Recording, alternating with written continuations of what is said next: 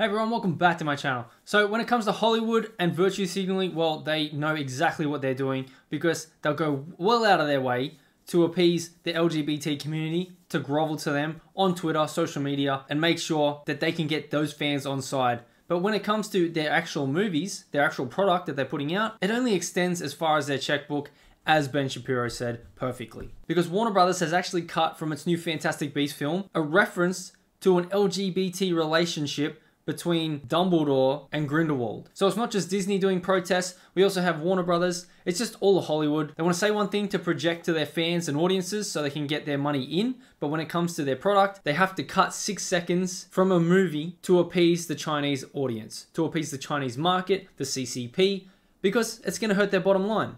So let's take a look at this. On IGN, references to Dumbledore and Grindelwald's gay relationship were cut from Fantastic Beasts: The Secrets of Dumbledore in China, making the film 6 seconds shorter. 6 seconds!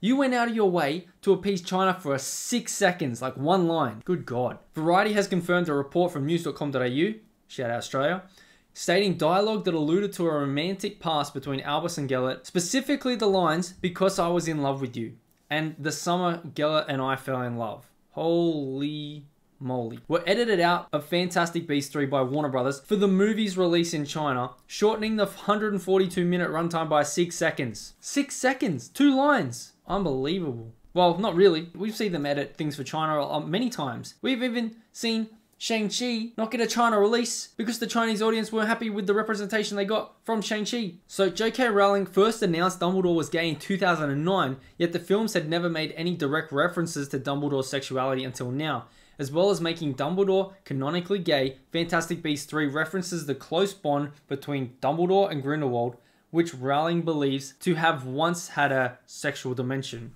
Okay, whatever. Isn't that what everyone wants? No, but they're cancelling J.K. Rowling now because she doesn't go along with the LGBT narrative on social media. So they still want to cancel her because she's against that, but she put it in 2009 that Dumbledore was LGBT. So here's what happened. The lines were apparently removed from the movie in China to comply with local requirements, but Warner Brothers insists that the spirit of the film remains intact. 142-minute film, like you'd hope that that gay relationship wasn't the linchpin or the hinging point of the whole movie or Dumbledore's whole character arc. But how funny is it that this company and companies in Hollywood, these studios, will go out of their way to tweet stuff like this? "We celebrate LGBTQ+ artists, employees and fans, and are proud of our stories that represent the LGBTQ+ experience, but acknowledge we have more to do.